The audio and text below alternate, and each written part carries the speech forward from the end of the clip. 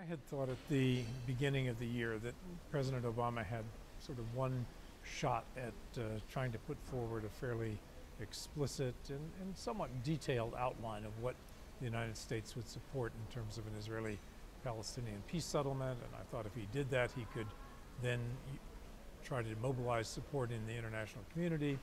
And of course, the Israelis would probably object to most of it. The Palestinians might object to part of it, but at least something would be out in the public domain for people to begin to debate and think about, and he could begin to sort of shape the discussion about how or whether this Israeli-Palestinian issue could be resolved.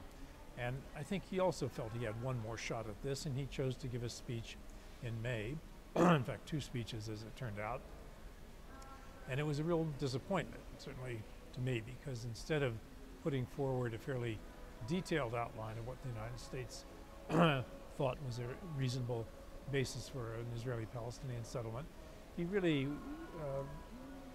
spoke in generalities, with the exception of one point where he repeated what most other presidents have said, that the 1967 lines should serve as the reference point for defining the future borders between Israel and Palestine.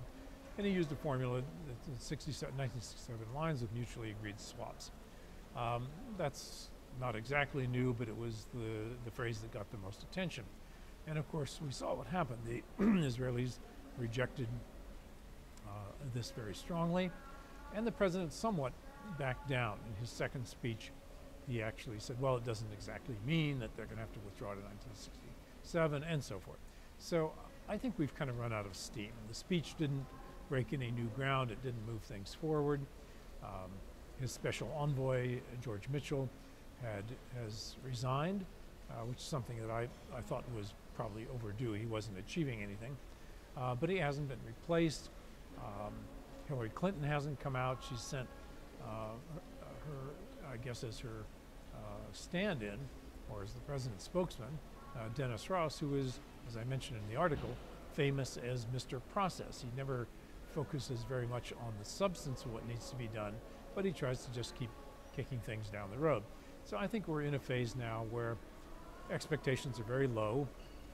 The speech didn't move us forward, and everybody's now beginning to say, well, something's going to happen in September. That's the new focal point. And I suppose something might happen in September at the UN. Palestinians want some kind of a move in the United Nations to see if they can get support for the concept of statehood.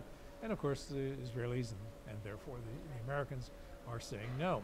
So I think we're at a dead end. I just think whatever slight hope there was that momentum might be reestablished with strong American political leadership seems to be gone. We're drifting into American re-election year, which has already really started.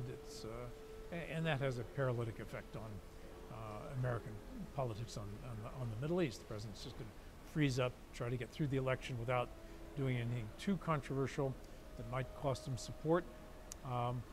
And I suppose we won't really get back to serious Arab-Israeli diplomacy until sometime in 2013, if then.